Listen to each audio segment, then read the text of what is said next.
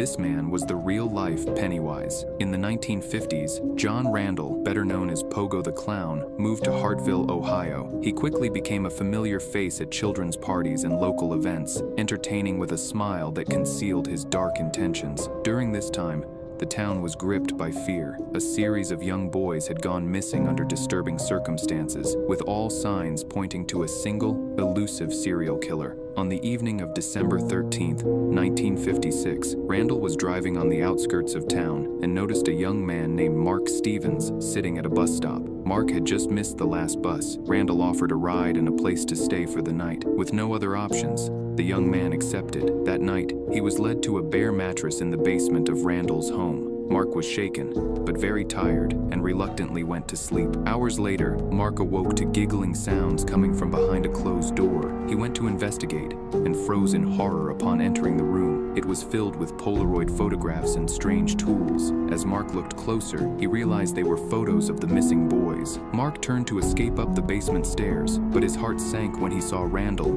dressed as a grotesque clown. Before Mark could react, Randall lunged, pushing him back down the stairs. As he lay there, he heard footsteps coming closer, realizing his nightmare had only just begun.